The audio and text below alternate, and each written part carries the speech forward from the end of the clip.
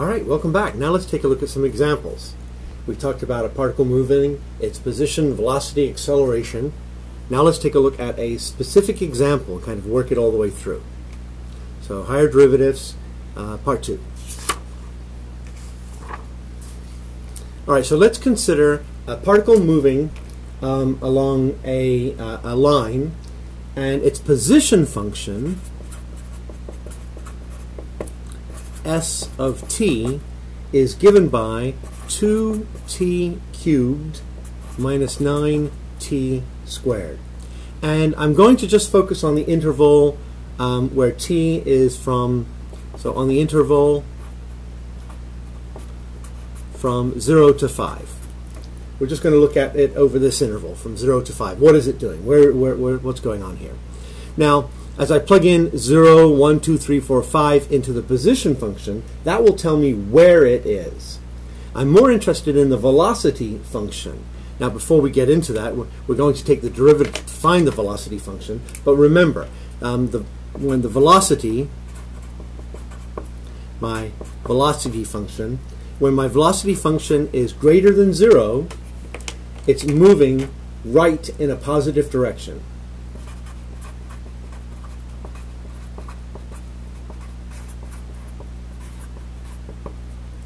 When my velocity function is less than 0, it's moving left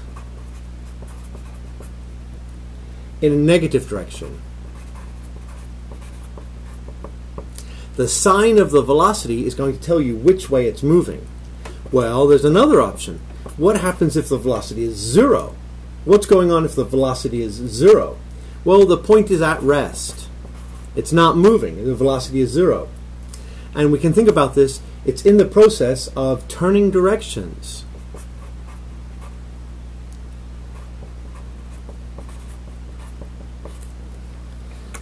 When the velocity is 0, it's changing directions. All right, so now let's take a closer look at this position function. And first, let's find the velocity and the acceleration equations. All right, so the velocity function is the derivative of the position, and it's a nice well-behaved polynomial. It's not going to give us that much of a hard time. 2 times 3, 6t minus 18t, oh, that should be t squared. 3 times 2 is 6, so 6t squared minus 18t. The acceleration function is the second derivative of the position, the first derivative of the velocity. That's my acceleration, and the derivative of this would be 6 times 2, 12t minus 18. So derivatives aren't very difficult here, and usually if we've got a nice well-behaved polynomial, it's not a big issue here. All right, so I want to take a look and compare what's happening to this particle over this time interval. What is its position, what is its velocity, and what is its acceleration. So in order to do that, we're going to create a table. All right, so in my table, I'm going to look at different time intervals, and I'm going to look at where is it, position, how fast is it going, velocity, and its acceleration. And we're going to talk about the ideas of speeding up and slowing down. So specifically, I want to look at time equals 0, at time equals 1 second, at time equals 2 seconds, at time equals 3 seconds, at time equals 4 seconds, and then finally at time equals 5 seconds. All right, now normally I would put this on the board, give you a chance to calculate it, plug these values in. We're going to plug in 0, 1, 2, 3, 4, 5 into the position function, and then the velocity function, and then the acceleration function. But I'm just going to go ahead and do that for us. So its position at time equals 0, 0, at 1 is negative 7, at 2 is negative 20, at 3 is negative 27, at 4 is negative 16, and at 5 is 25. Its velocity its velocity at 0, at time equals 0 is 0. Its velocity at 1 is negative 12. At 2 is negative 12. At 3 the velocity is 0. At 4 it's positive 24. And at 5 it's positive 60. The acceleration, plugging in the same numbers for time into the acceleration, at 0 it's negative 18. At 1 it's negative 6. At 2 it's positive 6. At 3 it's positive 18.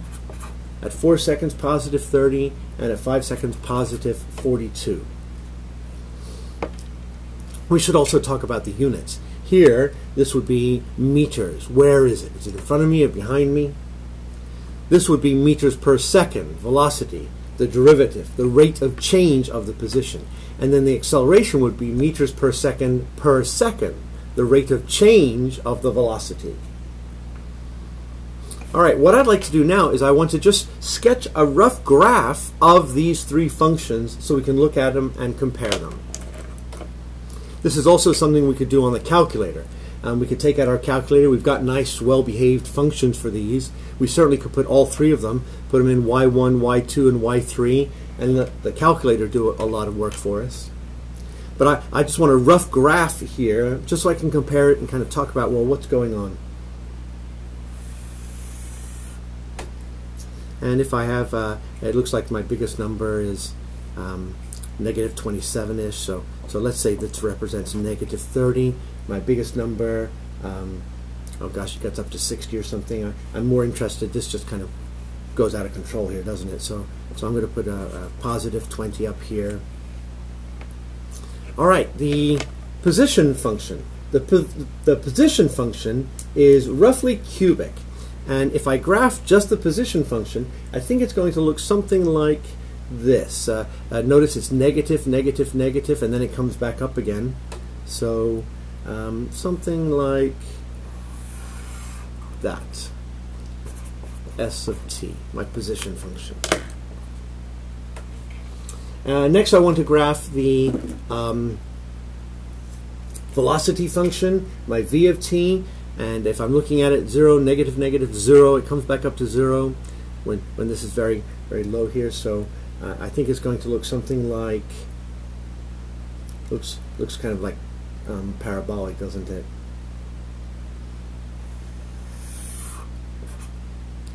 So there's my velocity as a function of time. What about the acceleration? What do you notice about the acceleration? Did you notice that when we actually took the derivative, the acceleration function is a nice, well-behaved line? And the acceleration function is going to look something like this. And I really should be a little bit more careful because there's a big story here of what's going on. When is the acceleration is 0? What is the corresponding velocity? What is the corresponding position? So if we just take a look at this, and I want to ask some questions and interpret the graph that I've got here. So the first thing I want to think about is, when is the particle speeding up and when is it slowing down? All right, so let's write this down, write the definition down, and then I'm going to come back to this screen. So, speeding up.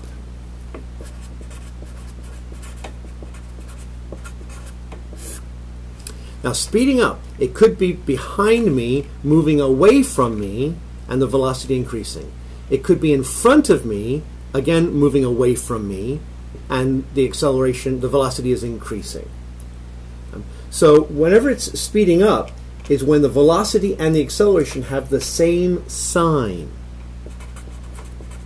When the velocity and the acceleration function have the same sign. In other words, they're both positive or they're both negative. That means it's being pushed in the same direction. When is it slowing down? Well, it could be in front of me, moving away from me, and the velocity is decreasing. So there's some sort of indication of opposite signs here. So when the velocity and the acceleration have opposite signs. One is positive and the other is negative. Now remember, velocity being positive or negative really tells you direction. So don't make the mistake of thinking that the acceleration, if the acceleration is positive, it's speeding up, and negative is slowing down. No, there's a little bit more going on here. All right, so this is what I'm looking for. When does the velocity and the acceleration have the same sign, and when do they have different signs? So now I'm going to go back to the original graph here. Let's see if I can fit both of these on the screen. And I want to know, when is the particle speeding up and when is it slowing down? All right, so I'm looking for when does it have the same sign. So it looks like it's speeding up. Velocity and acceleration, well, zero, remember zero is not positive or negative. So after zero, it's going to be negative, negative, negative all the way to here. So from here to here, my velocity is negative. So when is my acceleration negative? From here to, well, somewhere in here. So it's going to be speeding up from 0 to between 1 and 2, let's say 1.5, speeding up between 0 and 1.5. Now, what happens after 1.5? My velocity is negative, but my acceleration is positive all the way till 3. That means it's slowing down. So it's slowing down between 1.5 seconds all the way up to 3 seconds. What happens after 3 seconds? After 3 seconds, positive, positive, positive, and positive, and positive. So it's speeding up again after 3 seconds. And did you catch what is happening here at 3 seconds? When my velocity is 0?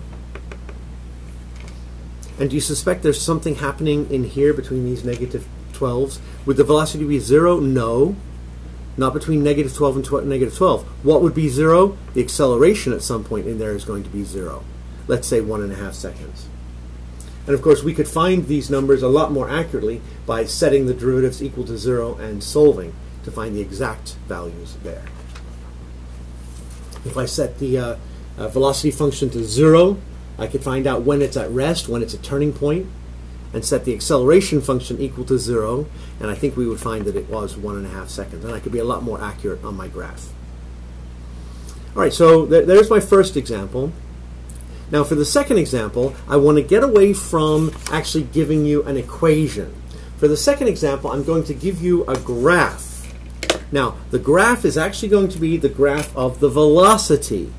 So this is f of x equals the velocity of the function. So I'm going to try to make this a nice graph here. We'll copy this down, and we'll just pick some nice numbers. 3 and negative 3, 1, 2, 3, 4, 5, 6, 7, 8, 9, and 10. 0, 1, 2, 3, 4, 5, 6, 7, 8, 9, 10. And I'm picking a couple of points here and here to 3 and negative 3, just to kind of give us an idea of what's going on. Because we're going to have to look at slopes in a minute, aren't we? All right, so let's say at 1 second, I've got this point, and then at 2 seconds, and then going all the way down to 3 seconds. So I've got this part of the function here, this part of the function here, and then let's say from 3 seconds to 6 seconds, it looks like that. Can you already guess what's happening here? From 6 to 8 seconds, I'm going to have a maximum point over here right around 7 seconds. I've got this is happening, and then 10 seconds we'll kind of trail it off and end right there. All right, so this is my velocity function. So this is measuring the velocity, and remember, velocity is in meters per second, and this is measuring time in seconds. All right, so here's a graph that shows the velocity of some particle moving along the coordinate line. So let's answer some questions. Let's talk about this and answer some questions. First question, looking at the velocity, can you tell me when does it change directions?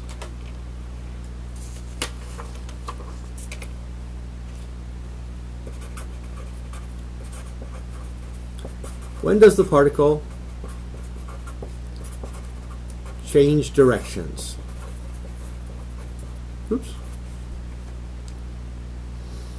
All right, so changing directions. What I'm going to look at is I want to look at when is the velocity equal to 0. That's when it's going to change directions. When the velocity equals 0. All right, so when is the velocity equal to 0? At 0, the velocity is equal to 0. Well, is it changing directions or is it just starting out? We don't know what's happening over here. But certainly at time equals 2 and at 7. And then it comes back to rest and it stops here. So at time equals 2, the velocity is 0, and time equals 7, the velocity is 0. Next, when is the particle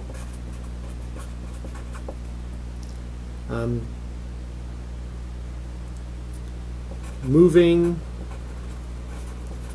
at a constant rate? When is it moving at a constant speed, constant rate? Well, we can see that here the velocity is not speeding up, not slowing down. The velocity is a constant in this interval right here. So it looks like from 3 to 6. I've got some sort of constant rate there. All right, a little bit trickier now. Next question is, taking this graph, I want to sketch a graph of the particle speed. Now, when we talk about speed, what are we talking about? Well, speed, I want you to think about this. Think about speed this way. Just think about speed is the absolute value of velocity. Because velocity takes into account direction, positive and negatives, and speed does not. So what I'm really in effect doing is graphing the absolute value of this function right here. What would that look like? Oh, that wasn't a very straight line, was it?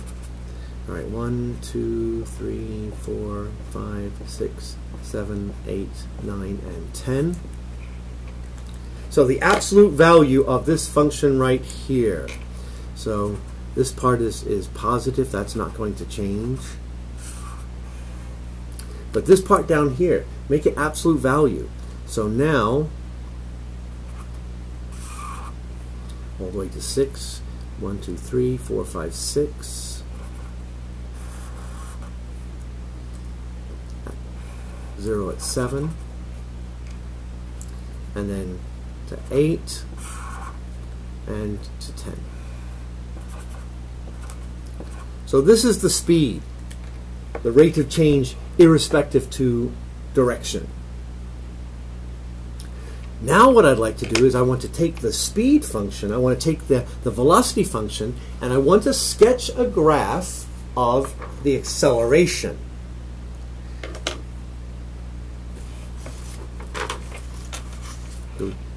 Let me pause for a minute, make sure that everybody's got the speed function down. I'm going to cover this up because I want to use this to do my acceleration.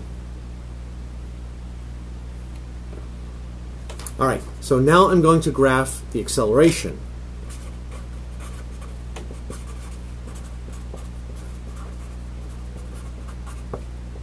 A of t.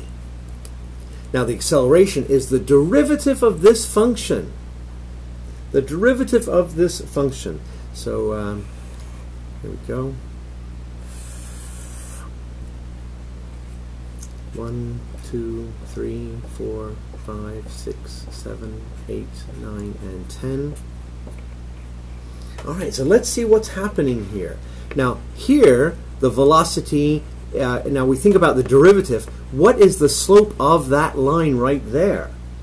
It looks like it's a constant slope. It looks like a line. Lines have a constant slope. Rise over run. Rise 3, run 1. It looks like a constant 3.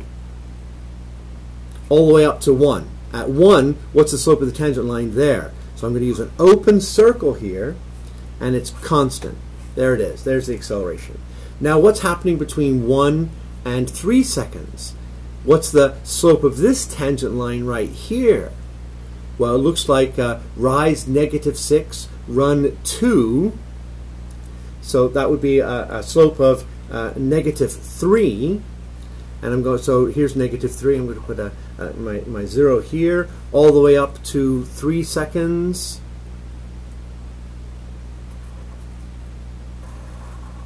And there it is. This is a 3 and -3. The slope of this line is -3. The derivative is -3. From 1 to 3. From 1 to 3. What's happening between 3 and 6? Well, it's still moving. The velocity is negative. That tells me the direction. It's still moving, but there's no acceleration. It's moving at a constant rate. How do I represent that on my line here from 0 to 6? It's 0. The acceleration is 0. 3, 4, 5, 6. So the function would be here. What about between 6 and 8 seconds? Well, what's the slope of this tangent line? Rise 6, run 2. The slope looks like a +3 here between 0 and 8 seconds. So 6, 7, 8. There it is. And then what's happening between 8 and 9 seconds? What is this? Again, it's a line. It's a nice, well-behaved, constant slope. Rise -3, run 2, -3/2, -1.5, which is going to be somewhere over here. So -1.5.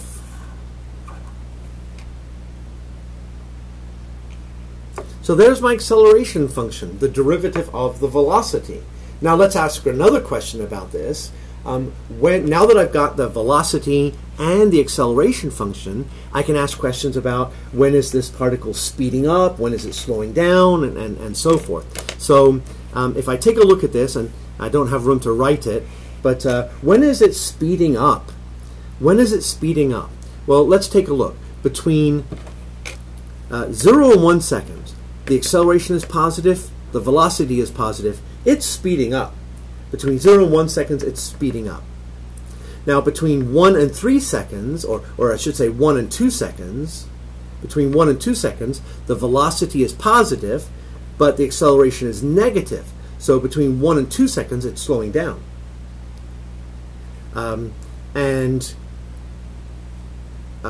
I've got from 2 to 3, my velocity is negative, and the acceleration is negative. So between 2 and 3 seconds, it's speeding up again. Between 3 and 6 seconds, what's going on here? 3 and 6 seconds, the velocity is negative, but the acceleration is 0. It is not slowing up. It is not speeding down. It's not speeding up or slowing down. It's remaining at a constant rate. Between 6 and 7 seconds, my velocity is negative, but my acceleration is positive. What does that mean? Between 6 and 7 seconds, the velocity is negative, the acceleration is positive. Opposite signs means it's slowing down. Between 7 and 8 seconds, my velocity is positive, my acceleration is positive. They're both positive, it's speeding up. Between 8 and 10 seconds, my velocity is positive, my acceleration is negative, it's slowing down. All right, so did you catch that? It's speeding up between 0 and 1, 2 and 3, and 6 and 8, and it's slowing down from 1 to 3 and 8 to 10. All right, so those are two examples of the application of second and third derivatives with a particle moving, and the AP test likes particle moving. You'll definitely see problems about particle moving on the AP test. All right, well, time to get to homework. If you've got some time left in today, if not, I will talk to you tomorrow. Bye-bye.